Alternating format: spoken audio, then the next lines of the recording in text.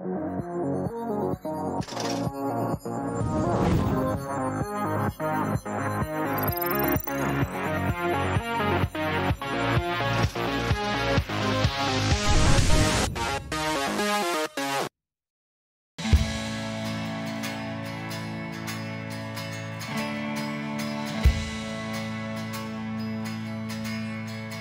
I searched the world,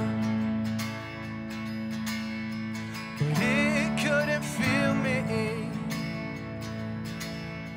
A man's empty praise and treasures that fade are never enough. Say this. Then you came along and put me back together, and every desire is now satisfied here in your love. Raise your hands with me and sing this out loud. Say it. Oh, there's nothing, say it loud, better than you. There's nothing better than you. There's nothing, nothing is better than you. Oh, 'cause I'm not afraid, and I'm not afraid to show you my weakness, my failures and flaws. Lord, you've seen them all, and you still call me friend.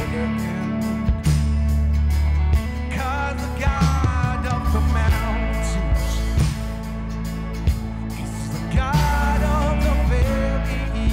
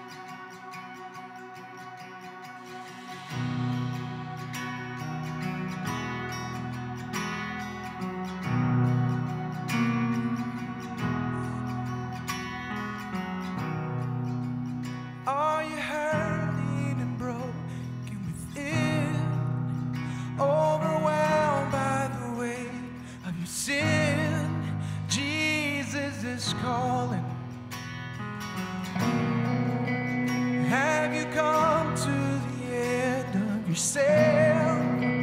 Do you thirst for a drink from the well? Jesus is calling. Oh, come to the altar. The Father's arms are open wide. Forgiveness was bought with the precious blood of Jesus Christ.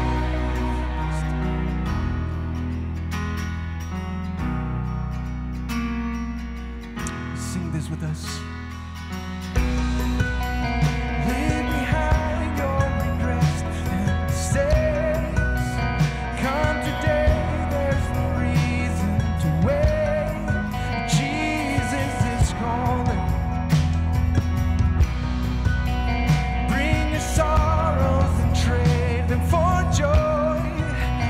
From the ashes, a new life is born. Jesus is calling. Yeah. Oh, come to the altar. The Father's arms are open wide. Forgiveness was bought with the precious blood of Jesus Christ. Oh, come to the altar. The Father's arms are open wide. Forgiveness was bought with the precious blood of Jesus Christ.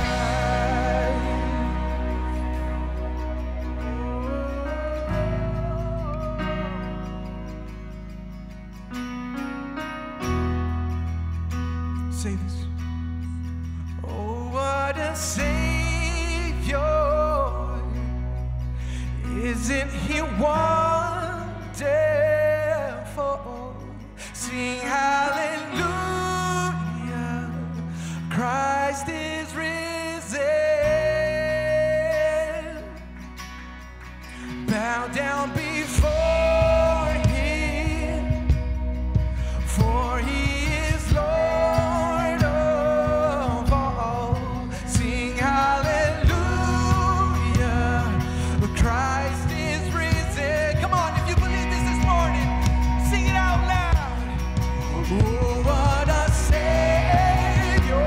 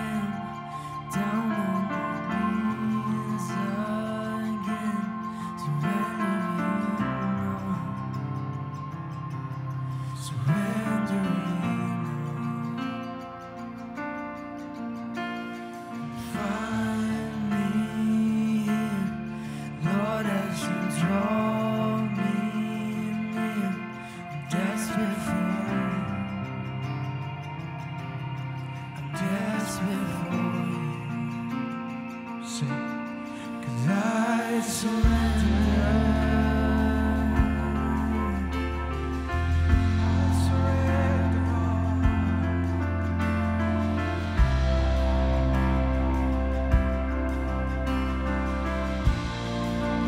Drench my soul. Drench my soul with mercy and grace. Unfold the hunger and thirst.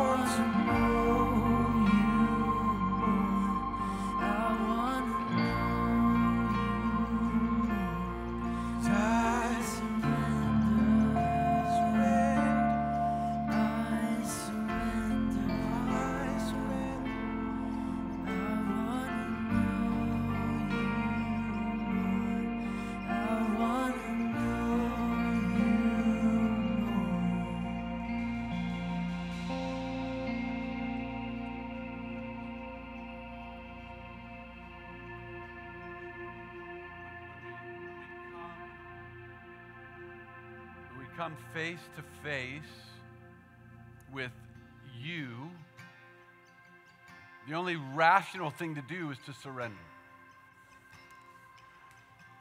And until we get a clear picture of who our God is and the kindness of our God and the goodness of God and the purpose of God for us, until we understand that, then surrender will always be kept at bay. Today, my prayer is that you would show us. And some of us, you've already tasted, and you've already seen,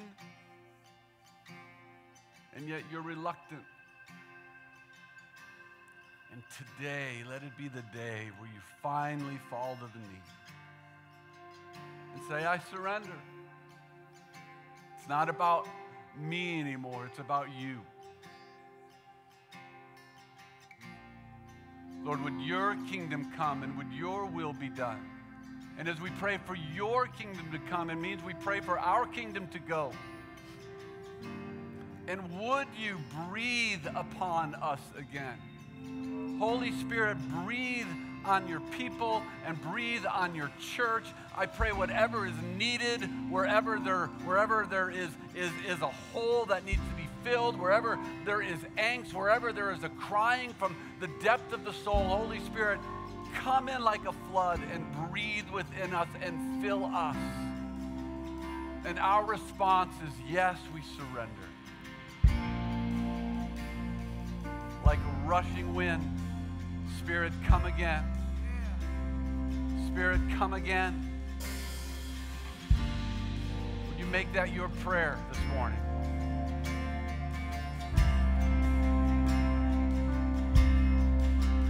Like a rushing wind, Jesus, breathe within. Lord, have your way. Lord, have your way in me. Like a mighty storm, stir within my soul. Lord, have your way. Lord, have your way in me. Like a rushing wind, Jesus, breathe within. Lord, have your way. Lord, have your way in me.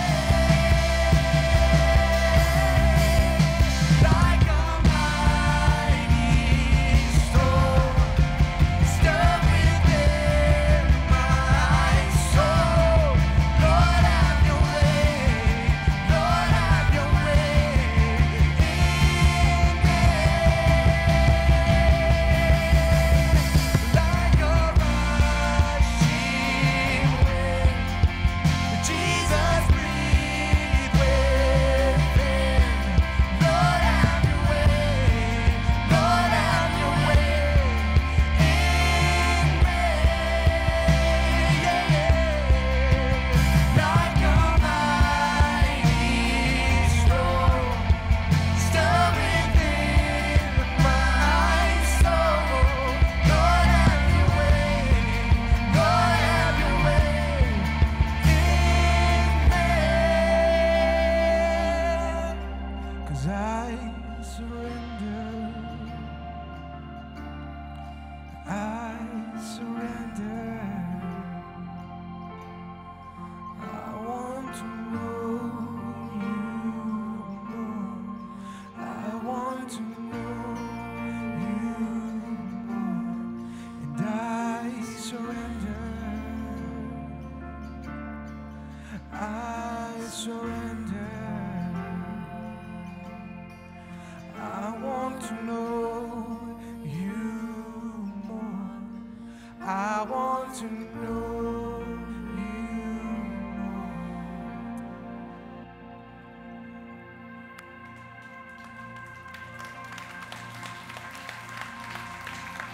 Lord, our prayer today is a prayer of surrender. pray for your kingdom to come. It means we are praying for our kingdom to go. That your kingdom would be firmly established and rooted in us. That word surrender, it's difficult because it means we're giving up something that maybe we've clung to, something that brings us joy, or something that just brings a measure of empowerment, whatever that looks like. And maybe the Holy Spirit's whispering to you that to test him in this, to surrender and let it go, and let him prove to you, let him show to you that he is good and his ways are better than your own. So Holy Spirit, would you come and would you speak over us? Would you speak into us? Would you stir in us all that you have for us as we present ourselves to you, surrendered, yielded vessels.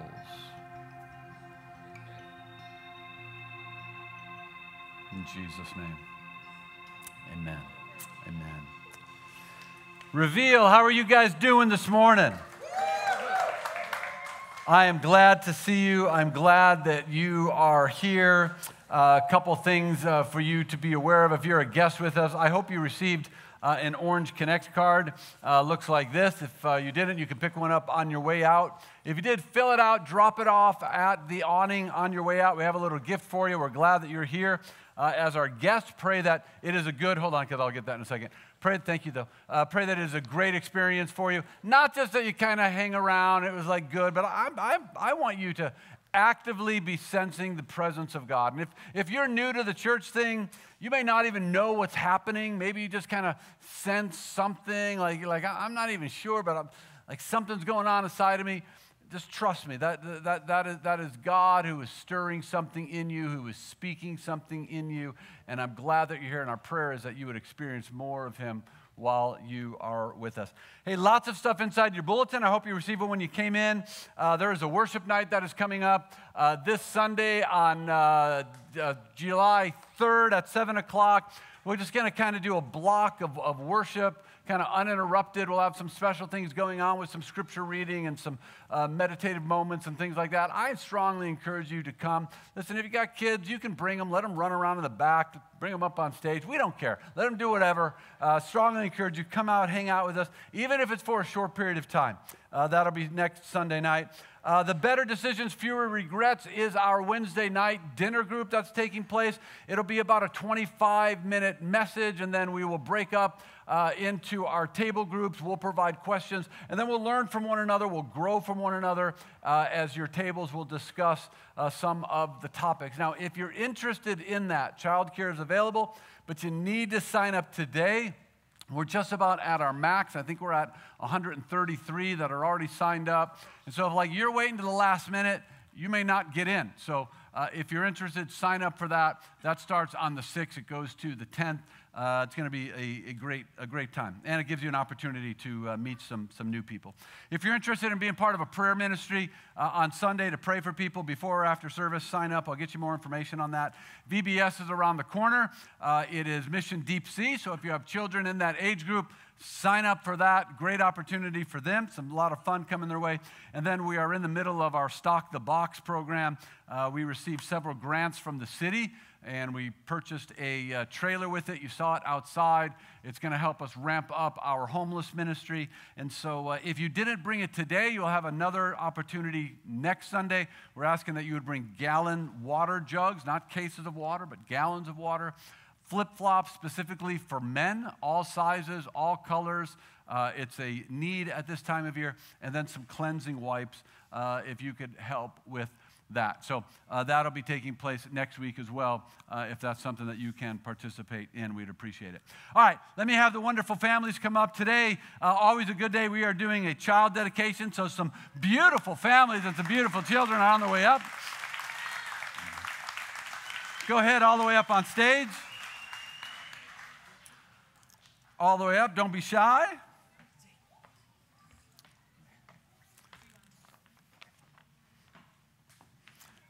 And now we have the contest. All right, scrunch in a little bit. Yep, keep going. Don't fall off the stage. There you go. There you go. You guys look beautiful. You look beautiful. All right, let me get some names here. Whoever wants to speak, give us your name and the name of your child. We'll just kind of give one. So whichever person wants to speak, just step to the, there you go. Thank you. I was waiting for someone to take the lead. My name is Larry Armendariz. This is my daughter, Legacy, Alexa, and our baby, Mateo Armendariz. Beautiful. Glad to have you with us.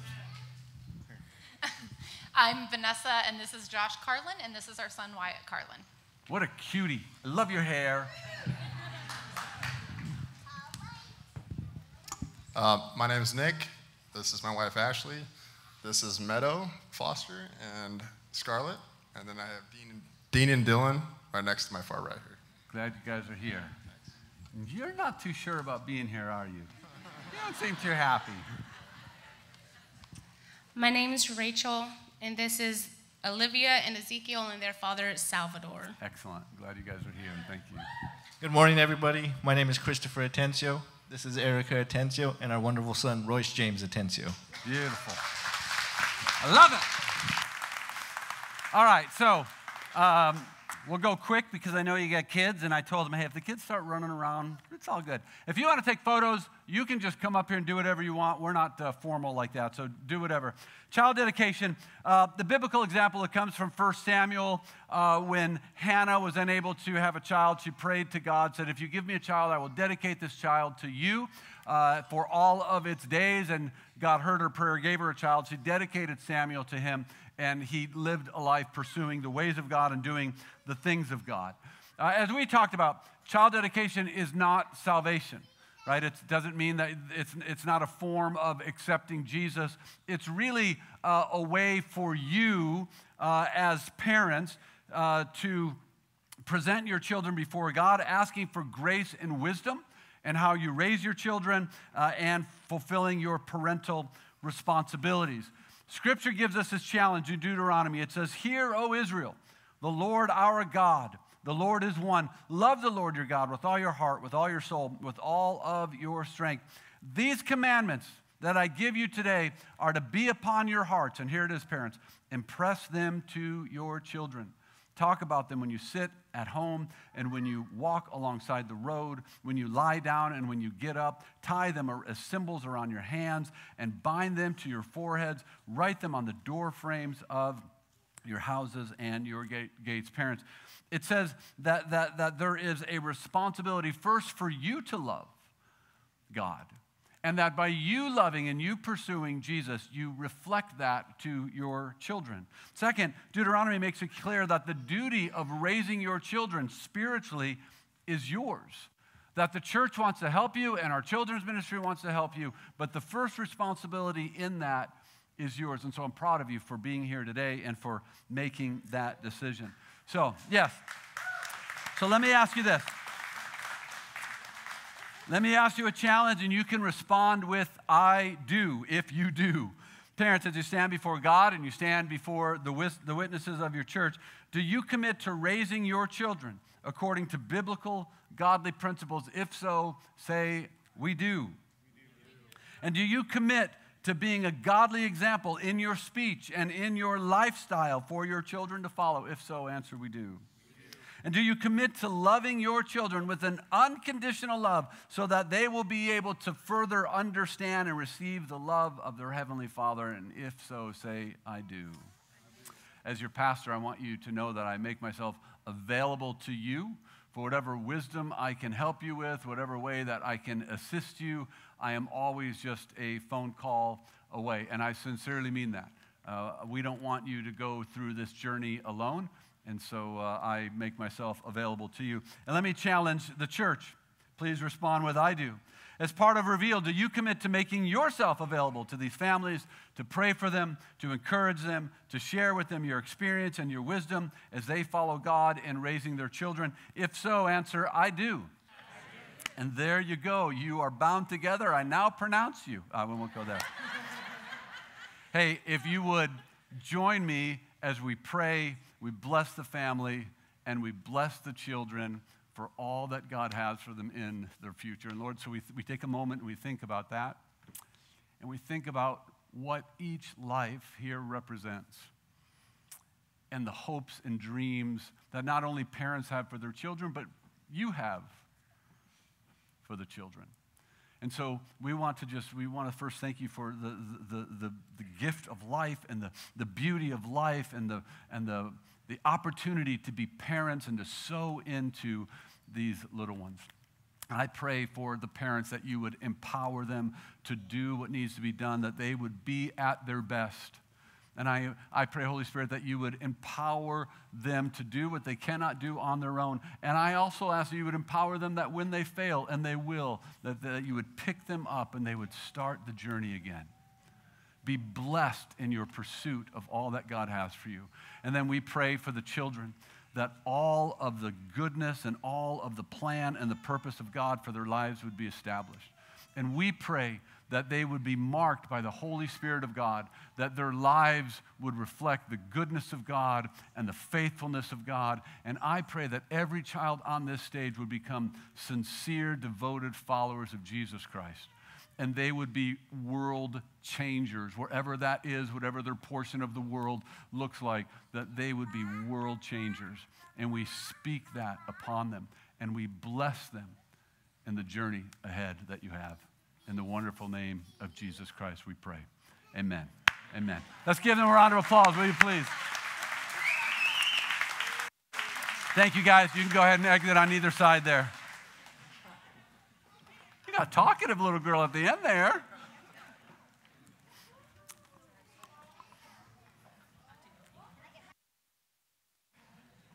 Sheila, my dear wife, we should have another baby. How's that sound? I cannot repeat what you just did. No, I'm joking. I'm glad that you're here. I'm 53. Can you imagine if I had a baby now? That child would have to raise itself. I'm just saying, there's no energy left in the tank. Well, we are at the end, or almost at the end, of our current series called Asking for a Friend. And over the past 6 weeks, we've been asking some honest, open questions about faith, about God, about life. And some of those questions, admittedly, don't come with easy answers. Some of those questions cannot be resolved in a 25, 30-minute sermon. And so sometimes I like to give you a completed kind of package, a complete package at the end of a message. But some of the messages in this series, I've kind of given you the tape and the box and the bow and the wrapping paper, and you've had to do some of the work yourself, or I hope you are.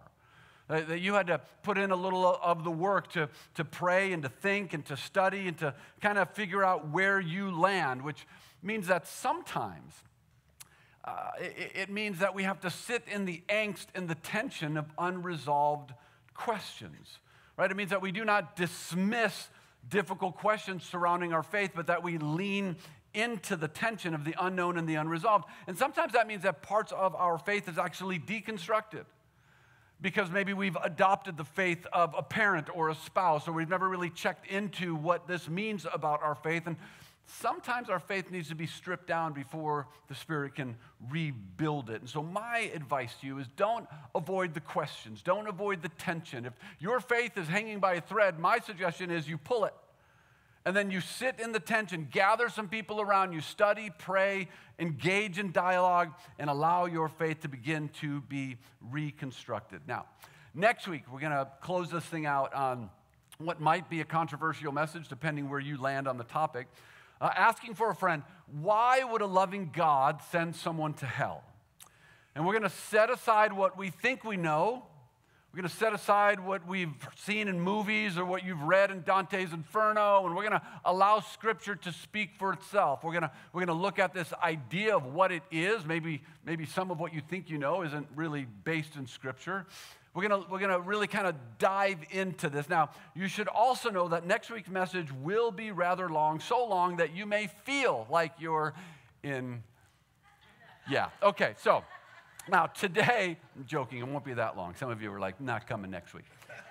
Today, we're looking at possibly the most important question we can ask. We're asking the question, why Jesus? If a family member or a friend approached you this week and in all sincerity said, tell me why, make a case, why Jesus? with all of the other multiple religious options that are before us today, right? The world is smaller than ever before. What sets Jesus apart? 1 Peter says that we should always be prepared to give an answer to everyone who asks us to give the reason for the hope that you have, but do this with gentleness and respect. So how would you answer the question, why Jesus? And if the only thing you have in your tool belt is the Bible says, in today's culture, that's probably not going to be a very compelling argument. Right? It may carry weight with a Christ follower. But the first thing a person who is not of faith is going to ask is, well, how do we know what the Bible says about Jesus is true? I mean, how reliable is it? Wasn't the story of Jesus just kind of written hundreds and hundreds of years after Jesus? And didn't the story of Jesus just kind of evolve over time and embellishing the story a little at a time to where a picnic lunch for 50 eventually evolved into a community lunch for 500? And a walk on the beach evolved into walking on water. I mean, how do we answer the question? Why Jesus? And do you have a compelling reason for why you say the Bible says? Because let's face it, we're gonna build our case from the Bible, but do you have a compelling reason why you believe the Bible? Or is it just, well, the Bible says and that's good enough for me? Because it may be good enough for you, but the person who is exploring faith, it's not going to be good enough for them. And so we need to have some kind of preparation, some answer that goes beyond the phrase, the Bible says. See, I think the Bible somewhat removes us, or the phrase the Bible says, somewhat removes us from what the Bible is. Right? It takes the Gospels, for example, which the Gospels tell us about the life and ministry of Jesus. The four Gospels, Matthew, Mark, Luke, and John, understand they were not originally written to be the Bible, right? It was just the account of four different perspectives, men who wrote from either their experience firsthand or what they have heard from people who were eyewitnesses. And so the Bible says it can almost distance us from what the Gospels are, a historical account written from four different perspectives. So really the question should be, maybe not, is the Bible reliable? Perhaps the question should be, is Matthew reliable? Is Mark reliable? Is Luke reliable? And is John reliable? Because now, well, first understand, we cannot prove this with undeniable evidence, right? The authors are not here where we can interview them, but can we take a critical investigation of ancient records that make up the Bible, and will it add reliability to the text? Will it cause us to lean in one way or another, either towards credibility or towards fallacy, towards truth or towards myth, toward Lord or toward legend? So I want us to move away just for a minute. We're gonna pin the phrase, the Bible says, right? In that the only reason the Bible is because people chronicled what they experienced, and now those documents are in the Bible. So what I'm suggesting is that we approach the documents that make up the Bible, right? The four historical documents, especially that we call the Gospels. And we treat them as we would any other historical document, that we would think critically about them, that we would kick the tires, right?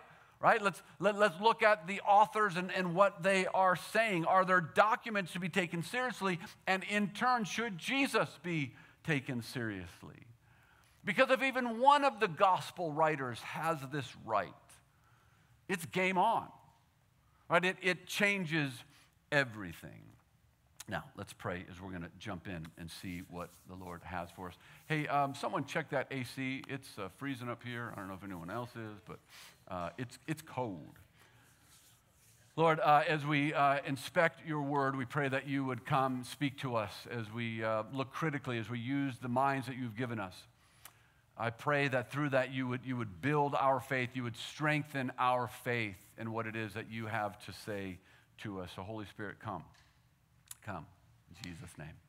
Amen. The Bible is only the Bible because something happened worth writing about. Right? As it pertains to the Gospels, we would say that there was an event right, that occurred. It was the cross. It was the resurrection. And that event rallied people around it, and those people turned into a movement or a gathering or an assembly. Later it would be called the church. Now, somewhere in the first century, the movement, or people in the movement, began to document the event, right? And then 300 years later, now we're 4th century, 300 years later, the documents were assembled in what we now call the Bible. Now catch this. This is important. The story of Jesus is not a Bible story. Jesus does not exist because of the Bible. The Bible exists because of Jesus. Right? Here's what I mean. If there was no event, if there was no resurrection, right, then there would be no movement because there was no event for people to rally around. If there was no movement because there was no event, then there would be no documentation of said event. Right? There would be no movement because we know that the disciples, they scattered during the crucifixion. They went underground. They were in fear. If there's no event, there's no movement. And if there's no movement, there's nothing to tell, so there's nothing documented. Right? Something happened that got the band back together. And these individuals, people of the movement, began to document the event. It caused ordinary people to begin to chronicle what actually happened. So a guy named Luke, he said it this way. Luke 1, he said, many have undertaken to compile a narrative of the things that have been accomplished among us. Other translations say of the things that have taken place among us. In other words, what he's saying is everyone, many, are talking about the event, right? It's not just me. Many people are working on a narrative. Luke wanted his readers to know that I'm not the only person doing this, right? Something happened that was special enough that many people now are working on the same thing that I'm working on. Now, let me ask you a question. Why would many people go through the effort to chronicle the life of Jesus? If nothing happened, then Jesus just becomes this crazy guy who claimed to be the Messiah, and he wasn't the first who claimed to be the Messiah. So something had to happen in order to gather a movement around an event that caused them to chronicle the events surrounding the movement. In other words, ask yourself this. How many will take the time to write about your life? And the answer is not. As in not many, right? That's what the answer is. Right? Not many are going to take the time to write about you because there's probably, for most of us in this room, there's probably not going to be a lot to tell. But something happened that caused a movement to chronicle the event that gathered the movement. But this is important. Back to Luke. I'm not the only one doing this. Many are doing the same thing. Luke was not writing the Bible. All right, Luke did not have that in his mind. He was writing a narrative. He was recording events. That's why I say maybe the better question is not, is the Bible reliable, but is Luke reliable? Because the Bible is what the documents of Luke as they are written. Something happened that compelled him and others to write about what they heard and what some heard and saw firsthand. Why would anyone take the time to write a narrative about a poor Jewish carpenter from a podunk town like Bethlehem? Why so many? The answer is because something happened that caught the attention of first century Palestine, and somebody had to tell the story. Luke goes on. Many have undertaken to complete a narrative of the things that have been accomplished. Notice what he says, among us. In other words, hey, this isn't ancient history. This isn't something that happened a long time ago in a galaxy far, far away, right? He's writing very close to the event. So he says, this has happened among us. These things occurred right here in our own backyard, right? Later, other writers say, you actually experienced this for yourself. He goes on to say, just as those who from the beginning were eyewitnesses and ministers of the word have delivered to us. In other words, he's saying, what I'm about to pass on to you was passed down from those who lived it. Right? It's not witnesses 3 and 4 generations away from the event. Right? I got this from the source, is what he's saying. And then he goes on, with this in mind, since I myself have carefully investigated everything from the beginning. Right? In other words, I didn't throw this together just to complete the assignment. A lot of work went into this. Now, I understand this doesn't prove anything, but you also need to understand that it's very difficult to prove any ancient document that we have. Like things that we know about Alexander the Great were written 400 years after his life. It's very difficult to prove that because of the limited text that we have on him. And so we run into the same issue with biblical text because the author isn't here to interview, that we run into with any text of ancient history throughout antiquity. And then Luke even gives the name of the person he does the research for. He says, right, I've carefully investigated this. I too decided to write an orderly account for you, most excellent Theophilus. Listen, Luke was not writing the Bible. He was recording the events that captured the attention of first century Palestine. And if someone would have gone to Luke and said, hey, guess what? 2,000 plus years later, a group of people from the land of El Mirage will be reading your narrative, he would have said, you're crazy. Because I'm just writing this down for my friend Theophilus. Right? I'm gathering this for him and maybe a few other people. It's good for myself. But if you really think if you think I should believe that 2,000 years later, my document will still be in circulation, and people from this mystical land of El Mirage are reading it, you are crazy. But that is exactly what happened. 300 years later, right, it was added to this thing called the Bible. In other words, Luke's narrative is not reliable because it's in the Bible. Luke's narrative is in the Bible because it was deemed reliable at the time it was written. And so that's what I mean, that this phrase, well, the Bible says it almost minimizes what the Bible is. And so I want us to begin to look at Scripture. I would encourage you to look at Scripture through the lens of the authors. Is Paul a reliable author in what he has to say? Are the gospel writers a reliable source? And then Luke tells us why he put in all the work. For Theophilus, he says, hey, that you may have certainty concerning the things that have been taught. Listen, if Luke's account is correct, it changes everything. But it's not just Luke's account. There's 3 other accounts, right? 3 others chronicled the event. 2 of them claim to be eyewitnesses that we lived with Jesus. We participated in the ministry. So it comes down to this: can we trust their account? Are they reliable? And what reasons do we have to think that their narrative is true? See, as we're taking a critical look and investigating the work of Matthew, Mark, Luke, and John, we'll kind of hover in the Gospels. We have 2 choices. They are either true or they are false.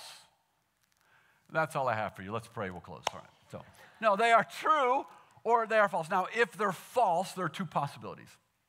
They could be false because they are intentionally false, right? Someone deliberately or intentionally fabricated a lie, and we'll call this the lie hypothesis. Or if their account is a lie, it can be unintentional, right? Maybe they didn't do it on purpose, but it's an unintentional lie, that the authors were entirely sincere but not rooted in reality, right? They believed what they wrote, but they were deceived. They were conned by a charlatan, or maybe their stories were embellished over time and until a man who preached about love suddenly became the man who claimed to be God. And we'll call this the legend hypothesis that just kind of grew and grew over time. But those are our 2 choices. If you're going to land on the side of it being false, it was either written as a known lie, or it was written by people who were kind of deceived, and it just kind of fell into this legend, this category of legend over time. So let's take the time we have left. Let's tackle the lie and the legend hypothesis to maybe give us some weight when someone asks, why Jesus? That we can say more than just because the Bible says. Let's look at the lie hypothesis. First, I think to pull off a lie of this magnitude to me, it's just impractical. And let me tell you what I mean. It's not a story set in the distant past, at least when the lie would have been birthed, right? It's not a long time ago in a galaxy far, far away. Fabricating a story like this would have been much easier if you said, hey, this happened 300 years ago. Because the eyewitnesses or the associates of the eyewitnesses, they would have been dead. And they can no longer refute your story. There's very little time between the event and the first records or narratives that we begin to see throughout history. Paul's letters, for example, they're dated from the 50s, not the 1950s, right? From the real 50s. And some would even say maybe a little earlier than that. That means that we're talking 20 years from the event to when Paul started to write. That's a very short time in historical terms. And the closer the source is to the event, the more reliable we would say the source is. That's just not for Scripture. That's for anything, any type of ancient article, ancient documents, right? The people named in the stories were still alive. And so it would be easy to say, that's not how it happened. The authors of the New Testament, they drop well-known names like Pilate and Herod and Joseph of Arimathea, who was part of the Sanhedrin, be kind of like our Supreme Court, and Caiaphas, who was a high priest. And if you're creating a lie, you don't write in big-name people who can easily say, that's not how it happened. It doesn't make sense. Right? Why would you name people, and these are people that we know existed in history, why would you write them into your story if you're creating a lie? Listen, when my children were younger and they tried to lie to me, the moment they brought their siblings into the lie, like so-and-so knows too, it becomes that much easier to debunk the story. Because under the pressure of punishment, siblings turn on one another. Right? And so for them to kind of name these other people, it becomes easier to debunk the story. In other words, this lie was not held by one individual. If it was a lie, it was much bigger than that. For a lie of this magnitude to be sustained, the base of those participating in the lie would have had to be deep and wide. Right? There had to be hundreds of people possibly who were involved in it. Let's just say that Jesus was involved in the lie, right? Let's say he was a con man, and he was involved in the lie. Do we think that Jesus recruited a few of his friends? Let's say he grabbed Peter and Andrew. He said, guys, I've called you here for the first ever Operation Deceive the World meeting. I'm glad you're here. And then he says, guys, here's the thing. Peter, Andrew, I brought you here today because I had this crazy dream last night. Crazy. And I need your help. All right, so here's the plan. I'm going to claim to be God. Okay? All right, so follow me. All right? Now, step 2, I need you two to identify 10 other people who will play along with the lie. All right, Peter, that's your job. All right, start looking. We need a total of 12, and we're going to call them my disciples. And once we have them secure, we're going to take our show on the road. Now, Andrew, this is important. I need you to go down to the market and find some people who want to make a buck, who are willing to lie and say that they're healed when I pray for them. Okay, so Andrew, you need to go do that and make sure they're sworn to secrecy, all right? Pay them well if you need to. All right, now, once the word begins to spread, here's where it gets good, guys. I'm going to get the attention of the Pharisees, and they're going to hate me. And then I'm going to trick them into killing me. Awesome, right? I'm going to trick them into killing me, and after I'm dead, 3 days after I'm dead, you guys will begin to spread a rumor that you saw me. It's kind of like a Weekend at Bernie's thing, and they're like, who's Bernie? He's like, never mind, right? Right? You're going to spread the word that you saw me, right? And you're going to be like, hey, I saw him swimming down at the river. And they're like, Jesus, you don't know how to swim. He's like, good point. Tell them that you saw me somewhere else then, right? And they begin to build this thing. Then he says, but here's the other part. I'm going to need you to recruit 4 other guys to write a fictitious biography about me. And tell them to pour it on thick. Stuff like healings and miracles and raising the dead and walking on water, and tell them to work in some of that scary stuff about demons, because people love that stuff, right? Right? So you're going to need to find some people. Pour it on thick. And now here's the hardest part, okay? Gather around. Someone's going to need to convince my mother to play along. All right, so someone's going to need to kind of get her on board. That's going to be difficult because she's stubborn. But if mom's not on board, she's going to be telling everyone my son is certifiably crazy. So we need to get my mother to play along, and not just my mother. We need to get my brother James on board too. The more family that can be part of this lie, the better. Now here's the final part of the plan. We're going to need you to deceive large groups of people that will become an ecclesia, an assembly, a church, right? And once all the pieces are put into place, we're going to let it simmer. Or you're going to let it simmer because I'll be dead, right? And slowly, little by little, the story will spread and sweep through the entire Roman Empire, jump the ocean, and influence the entire world. And then there's this awkward pause.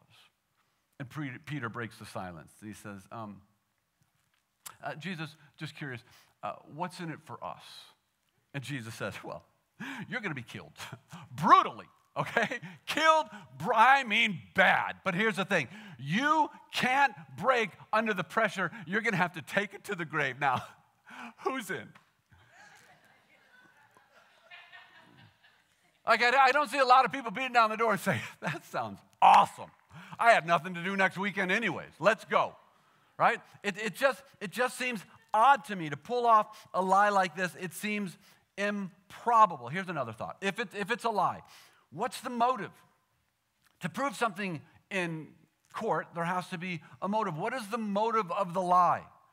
Right? No one got rich off of it. It's not like they assembled a large harem and pots of gold and a fleet of camels. It's not like they were living the good life. They were all martyred for their faith, right? They were persecuted. Who makes up a story that not only puts themselves in jeopardy, but their families in jeopardy? First century Judaism, if you make a claim that flesh and blood is God, and you stand by that claim, you're booted out of the community, right? You're a heretic. Not only you, but your family suffers for it.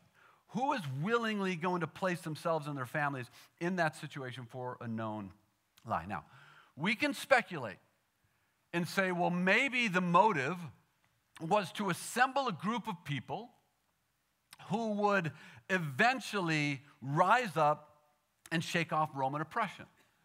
Now, this is a valid hypothesis, right? Because the Jews were waiting for a deliverer, for a Messiah, for a Redeemer that would step in and rise up and create this countercultural movement that would go against Rome and finally break the chains of Roman oppression. Because the Jewish history is someone always was above them, whether it was the Romans, the Greek, the Assyrians, or the Babylonians. And so they were waiting for a Messiah to bring freedom, right? A deliverer. So there is the possibility of that, right? They lied so they could gather enough momentum to finally overthrow Roman oppression. Here's the problem with that.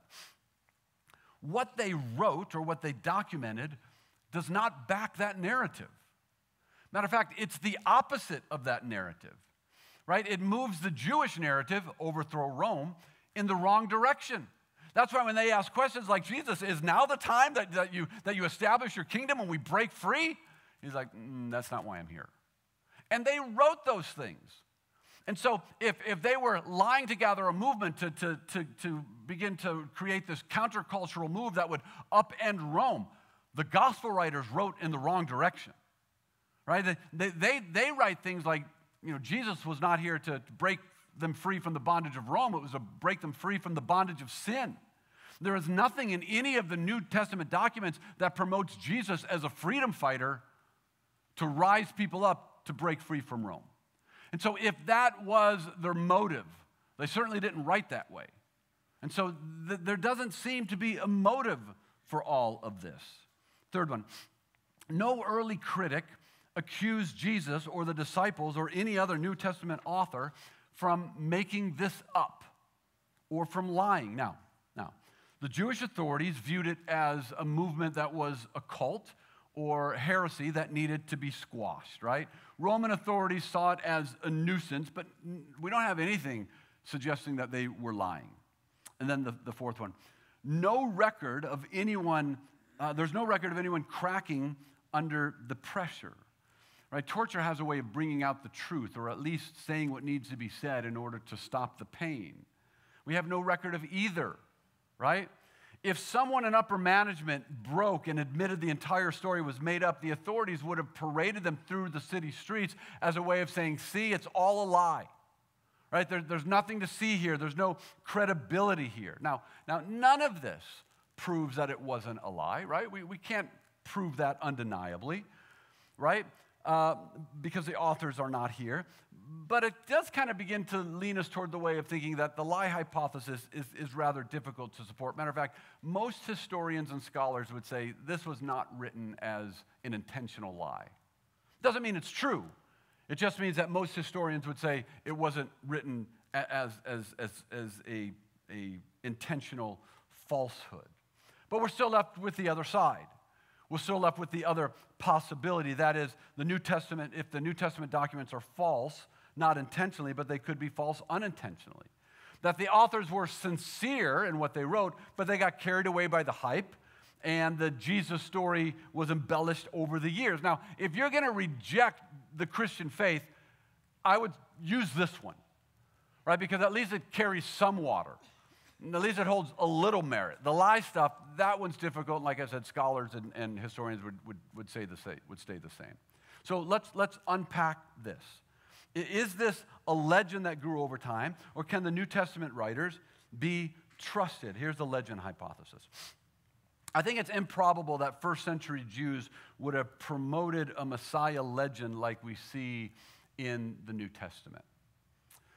We talked a little bit about that already, but every culture, has legends, and those myths and legends serve a purpose, right? Those who study these things would tell you the same, that legend and myth is crucial to imparting vital information or life lessons. They actually reinforce the fabric of society, and they reinforce beliefs and values and conviction, especially when they are being opposed by culture. And so myth and legend, they actually serve a purpose in that culture. Now, if first century Jews were to create a Jesus legend, it would not have looked anything like what we read in the New Testament.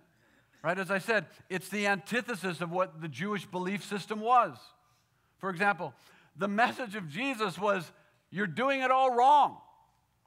Right? The way that you're practicing your faith is no longer valid. That is not a legend that first century Jews would have gotten behind.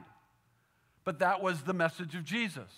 Right? The idea of a crucified Messiah is not an idea that first century Jews would have promoted.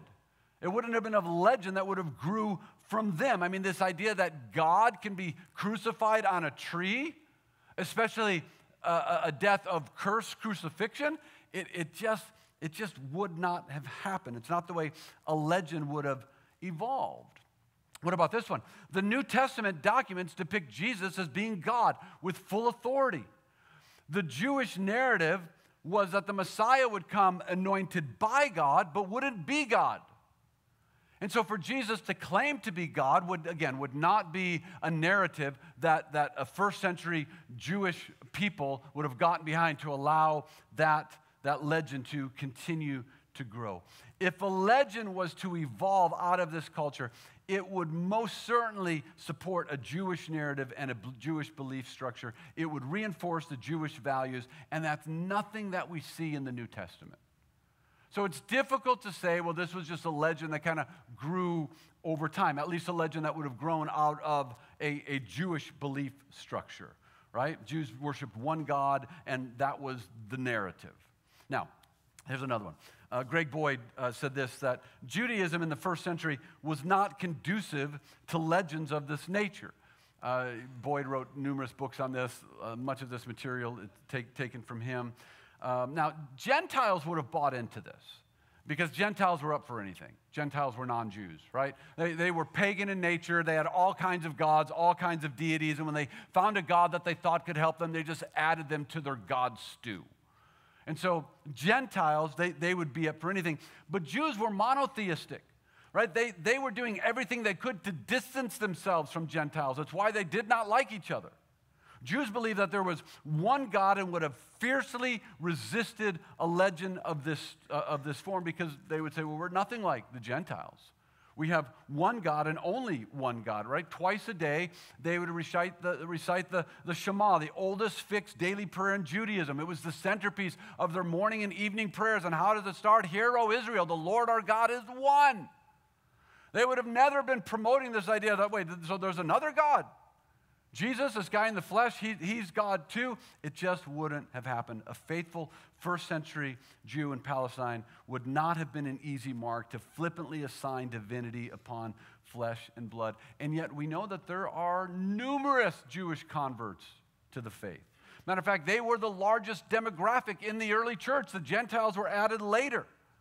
Something caused them to flip. And it would not have been an easy task. Even Pharisees, we know, flipped. So what happened there?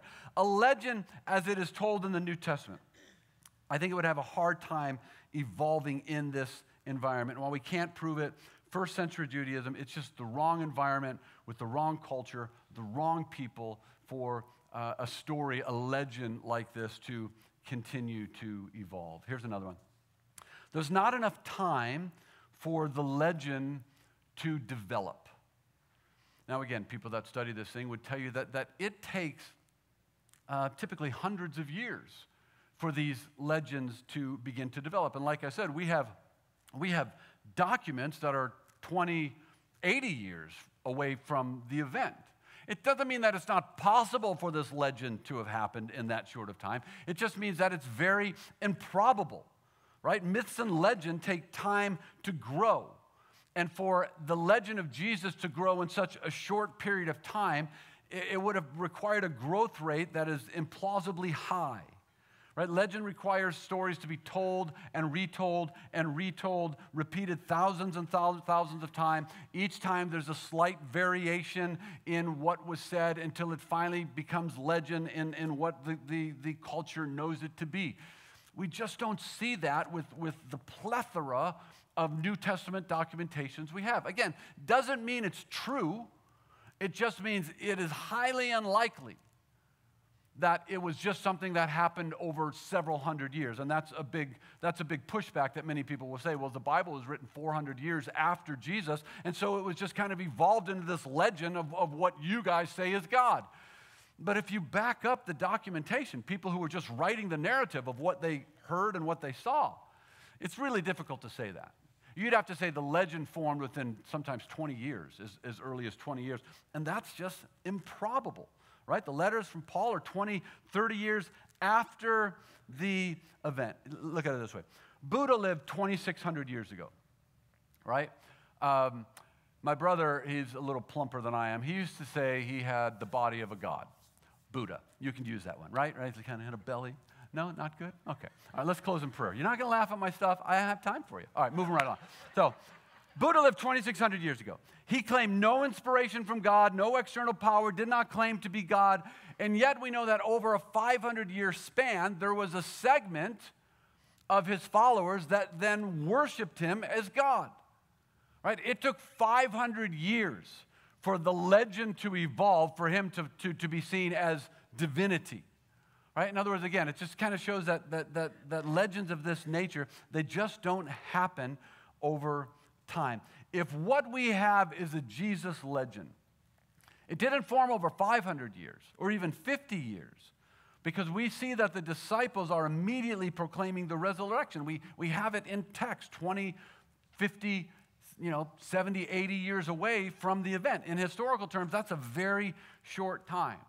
Right? And what do we do about the half-brother of Jesus, who also, we know, was a key pillar in the early church? Now, Scripture tells us in John 7 that his brothers did not believe that Jesus was the Messiah. Because who's going to believe your brother, your sister, is God, right? What would your brother or your sister have to do to prove to you that they are divine? Something happened that convinced Jesus' brother that Jesus was who he claimed to be.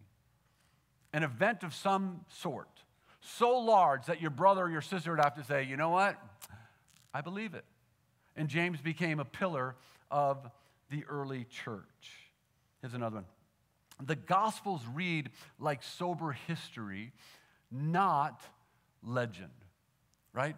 That's just not the way that they read.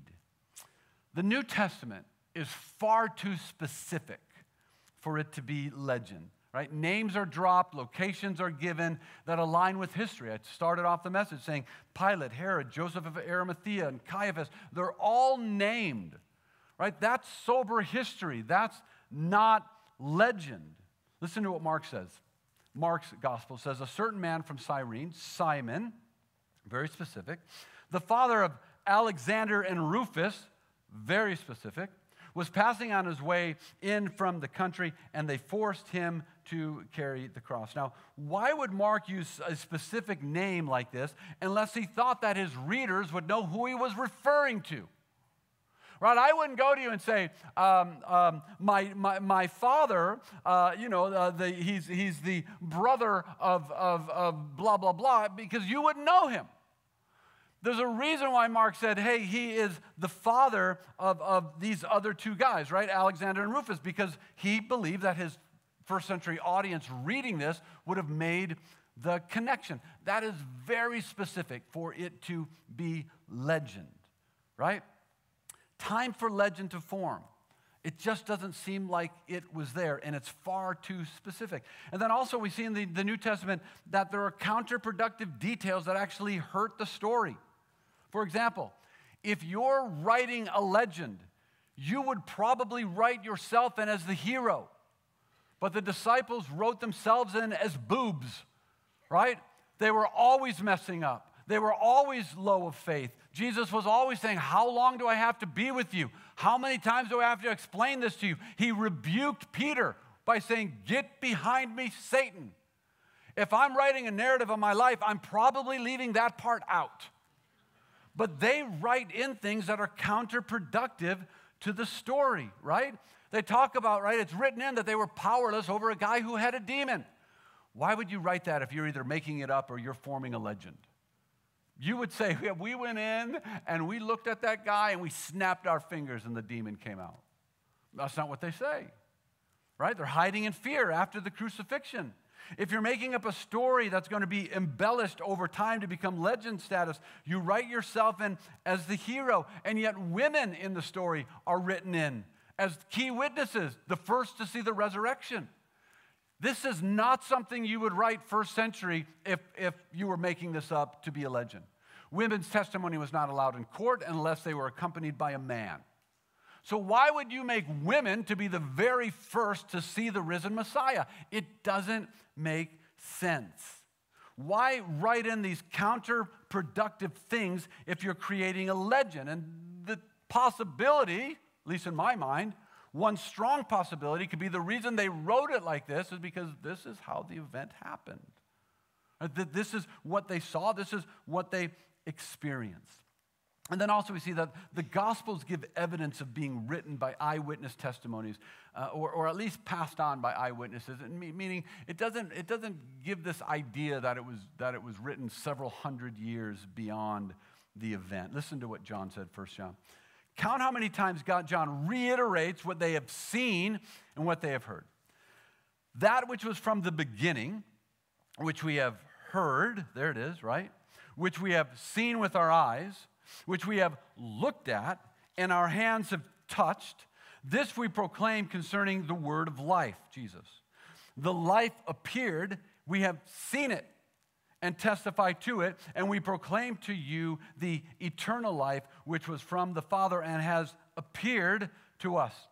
And we proclaim to you that we have seen and heard, so that you also may have fellowship with us. And our fellowship is with the Father and with the Son, Jesus Christ. We write this to make our joy complete. And then verse 5, this is the message we have heard. It just doesn't read like legend, right? It's very specific. It reinforces we've seen it, we've heard it, our hands have touched it, we lived it with our own experience, and now we're passing it on to you. Now listen, none of this is undeniable proof. You will never have undeniable proof. right? You can't. The authors who wrote it are not around. We cannot cross-examine them, right? But all we can do is to take a step back and say, is what is written, if we look at it through any other historical document, can we be fairly certain that it is credible, that it's not written as a lie, and that it's not written as legend? And if it's not a lie of an unintentional lie, and if it's not an intentional lie, if it's not a lie and if it's not legend, then we have to lean towards the side of truth. And if it is true, then it's game on, and we have a really serious decision to make, right? If the gospel writers especially are credible, if Paul is a reliable source, we have a decision to make. It means that there is truth that is greater than all truth, and his name is Jesus. Within the historical documents contained in this thing we call the Bible is really the words of life. It's where we find the meaning of life, and what it communicates to you and to me is that you are fiercely loved. So much so that God would send himself, his son, to redeem you back to him. Now the question you should be thinking, well, if all this is the case, then why do scholars believe the New Testament documents are legend? And there's one reason: miracles. The only reason why scholars and historians take the New Testament documents, right, which chronicles the life of Jesus, and the reason why they slide it over to the legend category is because there are supernatural events that cannot be explained. And the event that we rally around is the resurrection of a dead person. Now, admittedly, those are difficult hurdles to get over. But if we're talking about a God who created everything, if we're talking about the divine, then wouldn't you want there to be some power, some muscle behind the hustle? Or are you just looking for a God that says, oh, you're sick? No, that's a bummer. I think you would expect it. Look. The idea the Bible says, I'm not down on it. It's good. It may be good for you, but if you can present some deeper critical thinking on what the Bible says, you may have a much more engaging conversation with someone who's asking you, why Jesus? Why, with all the plethora of other options, why does Jesus matter? And if you come to the conclusion that the Gospels and the New Testament leans towards truth, and that what they say about Jesus is truth, then you have a decision to make. And it's not just adding the Jesus that they chronicle into the pot of stew that is your other deities, which was the common practice first century, especially with Gentiles. When they would find another god, or when Rome would conquer another land and there was a god there that seemed appealing, they would say, hey, we kind of like that. We're taking it for ourselves. And so there would just be deity upon deity. Whatever deity would do what you needed it to do, you would adopt that deity as your own. It's very common in parts of India and in that area for Hinduism. Right? There's all kinds of gods. They're open to you praying for them in the name of Jesus if Jesus is the God that's going to bless them. But Jesus says, hey, into a culture that says, we'll just add you to the mini. Jesus says, you cannot put new wine into an old wineskin. In other words, he's saying, you cannot add me into what you already have. You're going to have to get rid of all of it. And you're going to need a new container to hold what I'm about to pour into you. And the way you get that new container is you surrender, and I'll make you that new container. Look, today, I don't know where you're at. But to me, when you look at what Scripture says, the next logical step is surrender. The next logical step is to say, I'm going to spend some time pursuing you. I'm going to get myself out of the way. I'm going to put you on the throne of my life. I'm going to seek for this idea of forgiveness of sin. I'm going to ask for it, and then I'm going to receive it, and then I'm going to start to move my life down a different path. As you fill me, new wine, the metaphor, into a new wineskin. Maybe you've never thought about it before, but my hope is that your faith can be a little more anchored when you step out of the Bible says and look at it for what it is. Documents by men who chronicled events that happened. And the event was big enough that someone had to tell it. And now it's your turn to tell it. Pray with me, Lord.